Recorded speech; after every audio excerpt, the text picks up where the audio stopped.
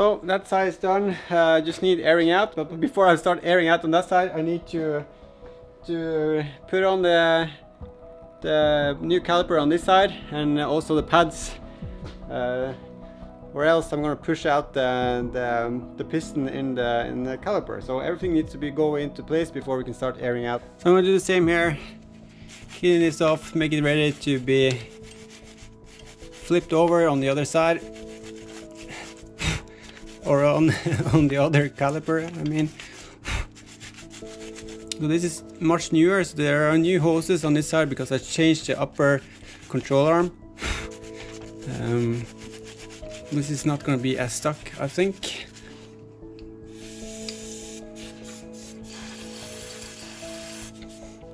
Rest is over. I'm just going to open it, making it ready.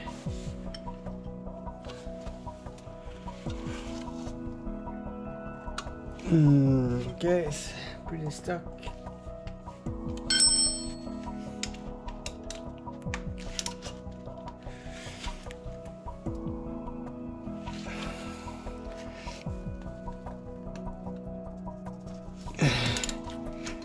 Oh, it's loose. Okay, so that's ready now. I'm just gonna leave it hanging, and then we can start mounting the bracket. I'm gonna put some copper spray on the not threaded part. Maybe something I can see. Is it some?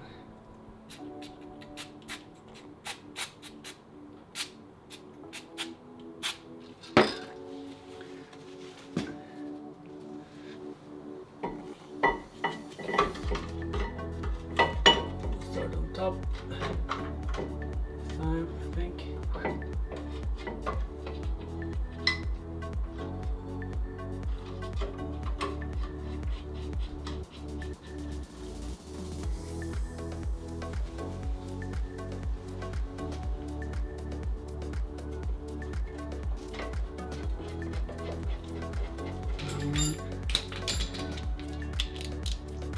Tighten this up.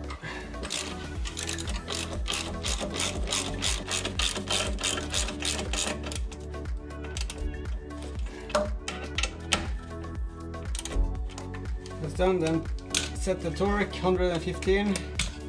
This should be preset to that. Yep. We can manage to do this. Do this one. See if I can get it up here.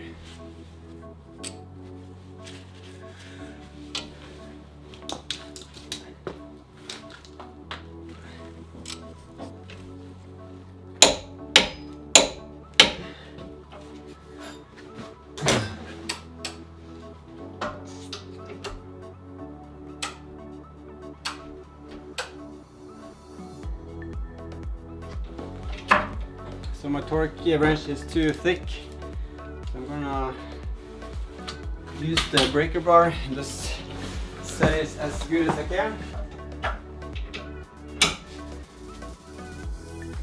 Just gonna feel how the other ones feel. A bit more.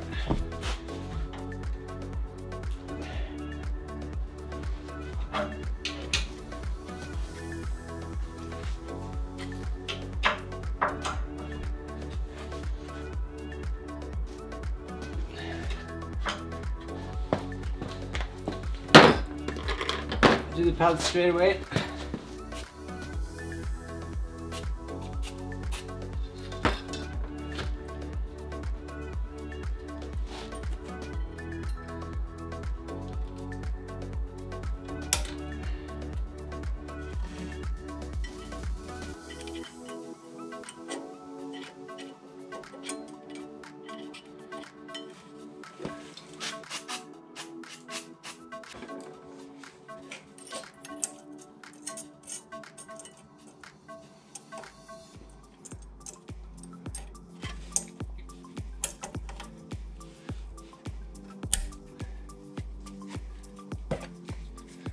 So just want to make sure there's these are not sticking into the disc and they are in their place. So then we can do the pads.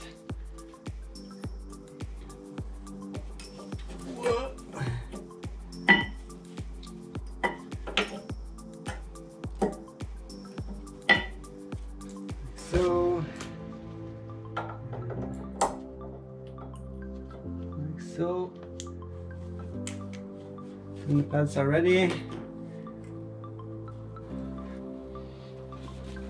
So before I switch over the caliper, I'm gonna push back the oil that's in the caliper into the reservoir, back into the system by using this brake tool. I didn't do it on the other side because I forgot it, so yeah. All the way.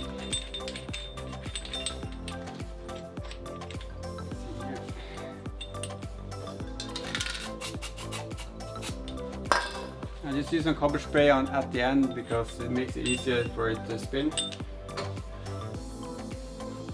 So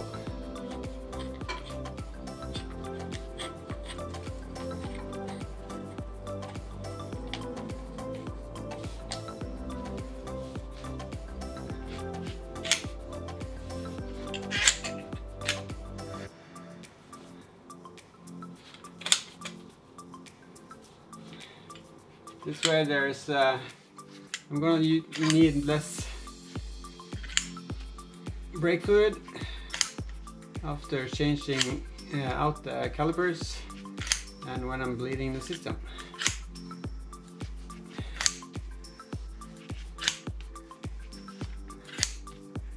That's all the way in. Done.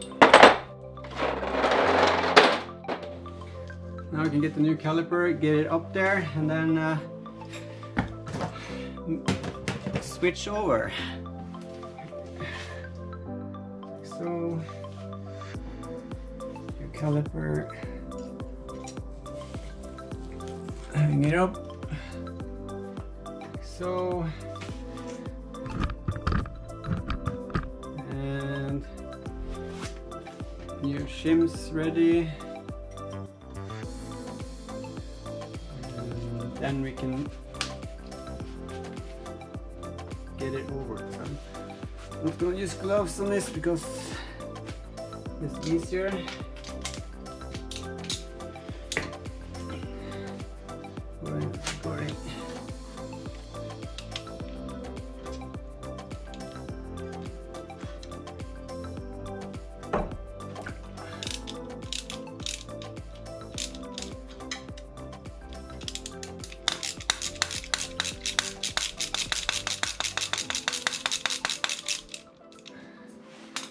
As I said, there's one shim underneath and one on the top, so we have to pull out the screw all the way.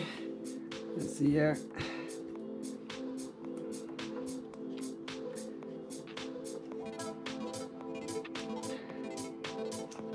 There, the one shim's underneath. Get that off. Hopefully get it off. Okay, the shim is not coming off. Come on.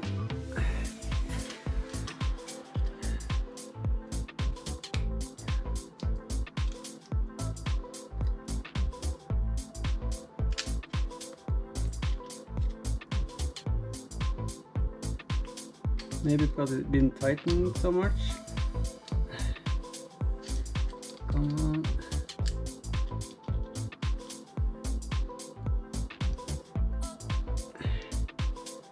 Come on.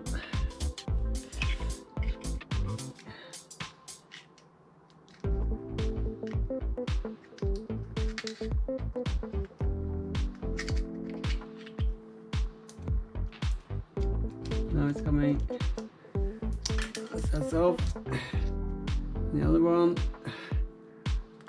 Someone has really tightened this too much.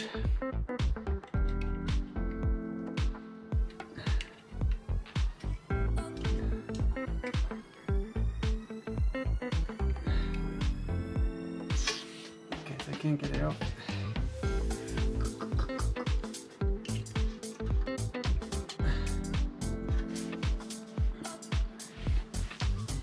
see here, someone has really tightened this, so it's not coming off. So I have to ply it off.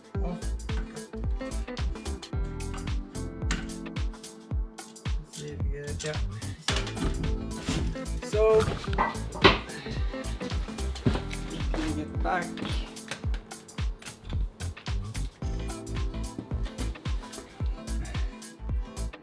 Then we can put on the new shims, put it through the, this is going that way, yep, one on top and the other underneath, it's the left way,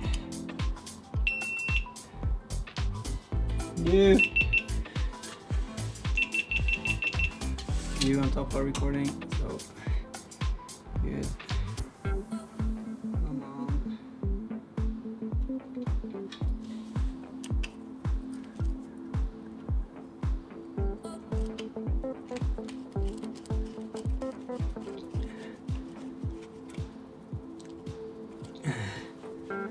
This was a mess. Hopefully we haven't lost too much fluid.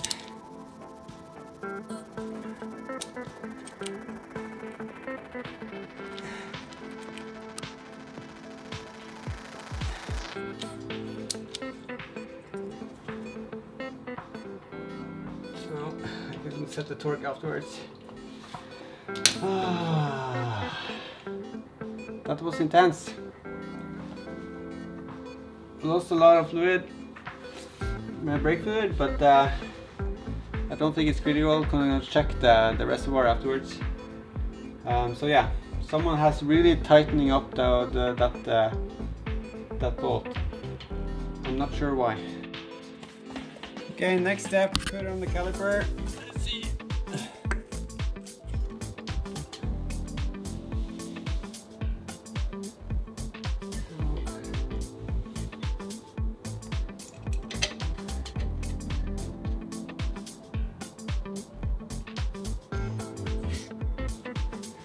Slide this over the pads. Nice and easy.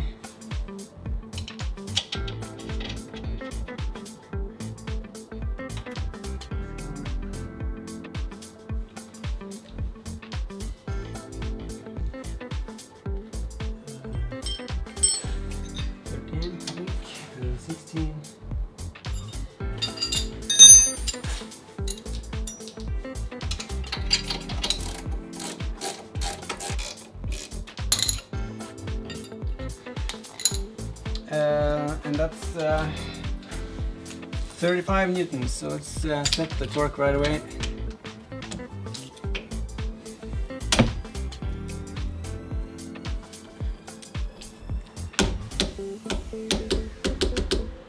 Like so, torqued up, torqued up, torqued up, torqued up. Everything is in place. Okay, last thing, I forgot to torque up the brake hose.